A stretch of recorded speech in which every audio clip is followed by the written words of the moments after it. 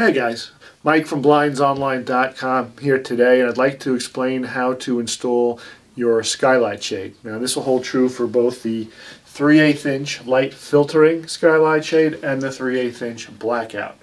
Essentially they're both the same, the only difference would be the fabric. Okay, so when you unpack your box, I just want to show you what's going to be in there before we actually install it. Make sure you have all your parts, your pieces. The first thing is going to be the shade itself. Okay, this string is going to be coiled up. I just took the liberty of uncoiling it so you can see what the product looks like in its entirety. Okay, you're going to have two painted aluminum rails. There's no plastic here, guys. Everything we do is top shelf. Little handle, it's going to be pre-mounted. The cords that run down the side, and then your bottom rail. Okay, now you're going to have to use your imagination a little bit because today we're going to install this in a window opening just so you can see what's going on. Just imagine this up on the ceiling, okay, and it really, you're going to need a minimum of 3 inches of depth to the skylight, which I explained in our measuring video. However, I just wanted to point that out. So this is your skylight opening right here. This is the shade that's going to be in the box. Within the shade, and I've already taken this out, is going to be what we call the insert, the bottom rail insert, and what that does, it's your final step. It's going to hide all the mechanisms within the bottom rail. Okay, so first thing you're going to do when you unpack is slide this piece out, keep it over to the side until we need it, and we'll take it from there. Okay, you're also going to receive two side rails. Okay, aluminum side rails. Again, no plastic. Okay, everything we sell is top shelf. They're all going to be painted white regardless of what color skylight you order. Blue, brown, or purple, your rails are always going to be white. Okay, just keep that in mind. Now, if you look closely at the rail, you'll see there's two sides to it. There's the thin, smooth side and the tapered, wider side. Okay, the smooth side is always going to face down into the room, okay, for a nice clean look. Now, if your skylight is a little bit out of square and it needs a little bit more of a lip, okay, there's nothing that says you can't reverse this and use the larger lip on the bottom to accommodate and make up some space. All right, so keep that in mind. If your skylight's relatively square and your measurements are tight, then again, small side down. Okay, now I've already installed one of the side channels, the side of the skylight here, okay, by inserting the screws that we provide in the pre-drilled holes. Okay, so we're going to pre-drill these holes for you. The screws will be provided so that all you have to do is bring your channel up into the skylight opening like so. Okay, grab your screw gun and the screws that we've provided. Very simple. Even out the rail so that you have an even amount of space on the top and bottom. Okay, and simply drive your screws into the side of the skylight opening, just like that.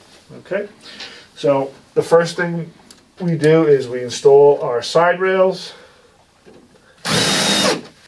Okay, so now that your side rails have been installed on both sides of your skylight, we're ready for the top brackets. Okay, I've pre-installed one of the two brackets that we supply just to speed things up, but the bracket looks something like this. Okay, and what we'd like to do is get this bracket situated sort of in the middle okay, of the rail, okay, spaced evenly away from about 4 inches off the rail on each side roughly. Okay, so let me install this second bracket and we'll show you how the shade actually snaps in.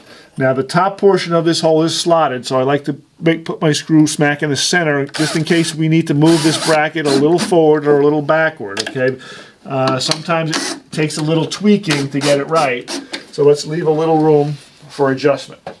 Once your brackets are installed, we're going to take the whole shade and we're going to install the top rail. The top rail is the very top portion, the one above the handle.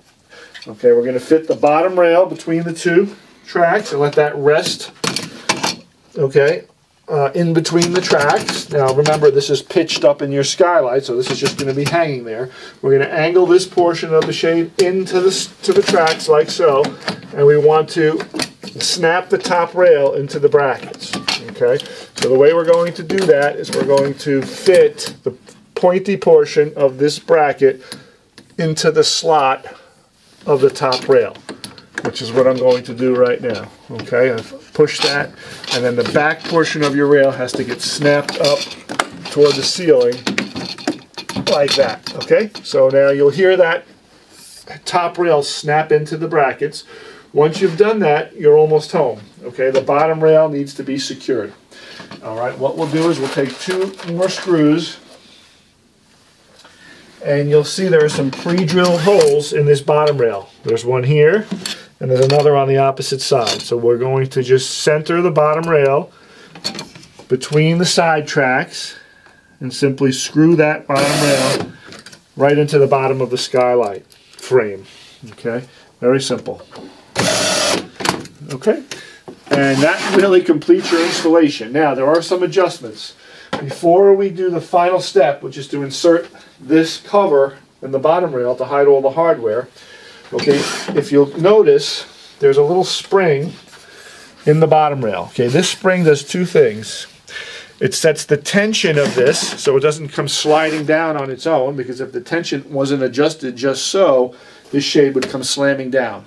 All right, so we want, if this feels a little loose and it's not staying in place when you move it, you'll need to expand that spring a little bit. Okay, tighten up on the rope that's attached to the spring and increase the tension until this slides smoothly but stays in place when you move it. Okay, the other thing that does is it also equalizes the skylight. Okay, so you want to be sure that once the skylight frame is standing straight, okay, that the cords on the very bottom, okay, are locked in place. Now, right now they're locked in place by a piece of tape. Okay, now that tape could get old over time, so what I like to do is I like to bring the screw up a bit and then just tuck the string under the screw head like so and bring it down, just like that. Now that string is tightly secured under the screw head, which means that this string will never shift to the right or left, which means that your rail, your floating rail, will always be straight. Okay, the last step in the process is to cover up all the hardware in the bottom rail just by inserting your little filler strip that we give you right here, which matches the color of your shade. Okay, that simply gets pushed right in like so, and you're done. You've installed your skylight shade. Okay, so you can operate this by an operator pole that we supply for a few extra bucks, or if it's not too high, you can operate it by hand. Okay. One thing I will say when it comes to skylight shades, very important, the light filtering shade is great for cutting glare, but if you're looking for your maximum insulation value and room darkening capabilities, you want to order the blackout shade. Okay, the light filtering shade is perfect to cut down on glare, but if you're looking for maximum insulating value and room darkening capabilities, always order your blackout. Okay, that's Mike from blindsonline.com. Any other questions, you feel free to call me anytime.